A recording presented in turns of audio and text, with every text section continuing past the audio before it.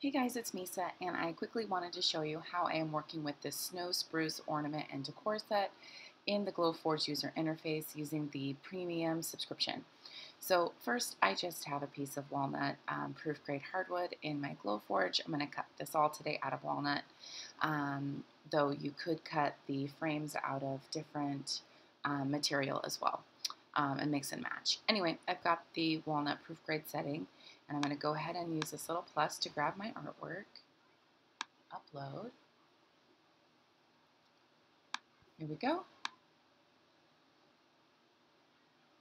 And I have these nestled so that you can use the least amount of material, and you can also fit 6 of these ornaments on one sheet of wood.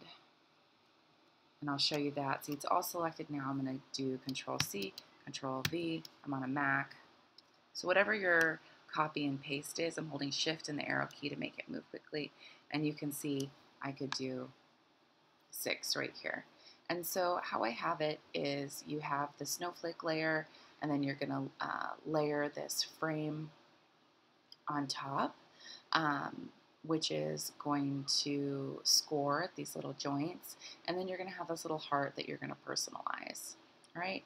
And then we'll go over these settings here just a second. Well, it seems like those last two want to be different, but that's okay.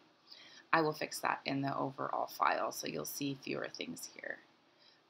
But it won't show you, it won't be different than how I set up any settings. All right, I'll do this one since it's a little easier to see. So you're just going to go ahead and add your personalization to these little hearts. I'm going to use the little text tool here.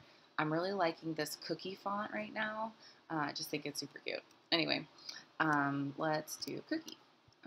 Click, enter. All right. Now I'm just again going to use the arrows to move this over to this one. And it almost comes in at the size that I prefer.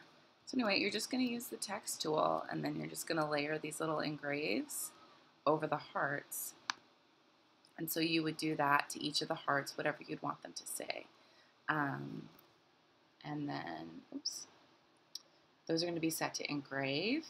You want your snowflake layers, all the snowflake layers, and the frames to be set to cut, which they are. Now this is one that you have to go in and change.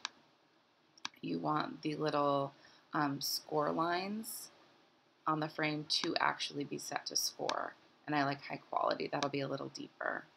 So when you back out, you can see that the engrave and score lines are going to be pink. The cut lines are going to rest as red.